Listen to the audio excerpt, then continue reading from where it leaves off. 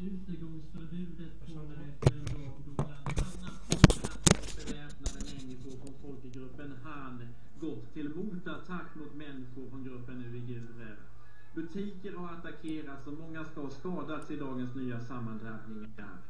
1400 personer har nu gripits efter söndagens demonstrationer som ledde till de upplopp där mängder av han-kineser attackerades. Och tidigare idag demonstrerade just uigurer som menar att många av dessa gripanden gjorts helt urskillningslöst. Demonstranterna sa också att långt fler uigurer dog i samband med demonstrationerna än vad myndigheterna uppgett hittills.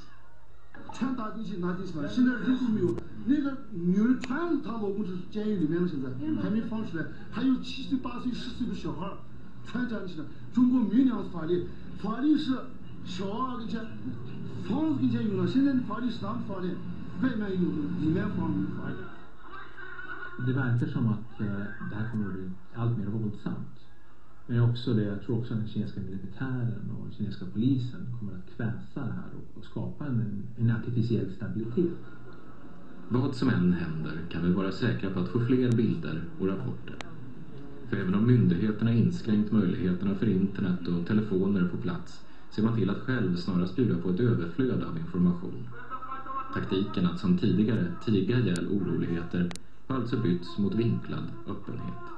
Vi har sett tendensen under en längre tid nu att kineserna är allt mer öppna med material och man lyfter fram det här mycket mer, både internt inom Kina men även mot omvärlden. Och jag tror att det här är en öppning av det kinesiska samhället där man försöker då snarare visa på vilken information man har och försöker övertyga folk om sin ståndpunkt. Strålsäkerhetsmyndigheten överväger att sätta